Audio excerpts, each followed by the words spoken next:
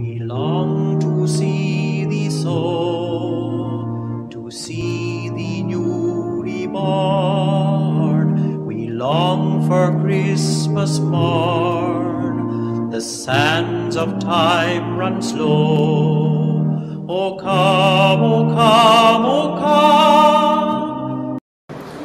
God is doing a new thing. God is doing a new thing.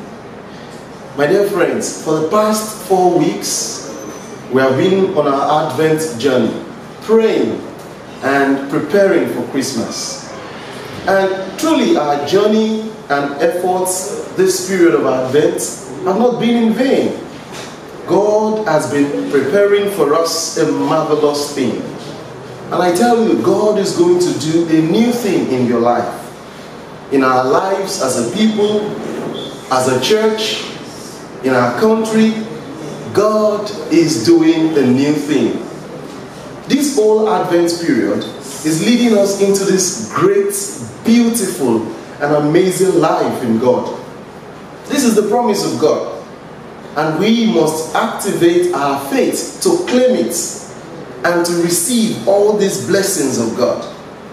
In spite of all we've been through, especially during this year of pandemic, the lockdown, the economic crunch, God is still preparing a banquet of great, beautiful things, of a great future, of amazing grace as we enter into the Christmas season.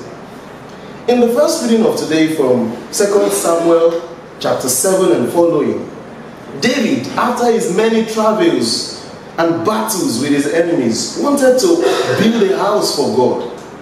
But God already had a plan for David, and even beyond David, for his offsprings. He was planning to do something for God, but God had a plan beyond the imagination of David to establish his throne forever and to make his kingdom sure. This is the kind of God that we serve. A God who is always thinking ahead. A God who is always planning beautiful things for his children, preparing for us a great future.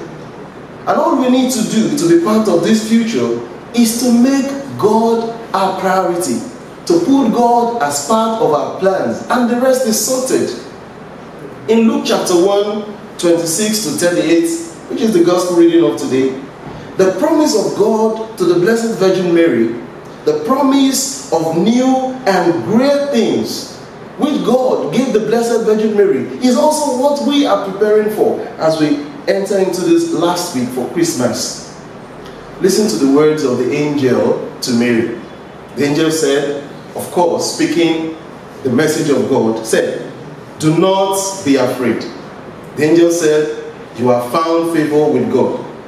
The angel also said, "You will bear a son, and he will be great, and he will be called the Son of the Most High. He will reign over the house of Jacob forever. His kingdom will have no end." He also said, "For with God all things are possible." These are great and consoling word of God. And we are also called to participate in this consolation, in this joy. So dear friends in Christ, let us go into this festivity of Christmas with great assurance that these blessings of God brought about by the birth of Christ, our Lord, our King, is ours. The only thing we are asked to do is to put God in our plans, to put God first, and we shall experience the great manifestation of divine grace in our lives. Remember this, dear friends, God is doing a new thing. God is doing a new thing. Remain blessed. O come, O come, O come, O Savior dear to be. O come.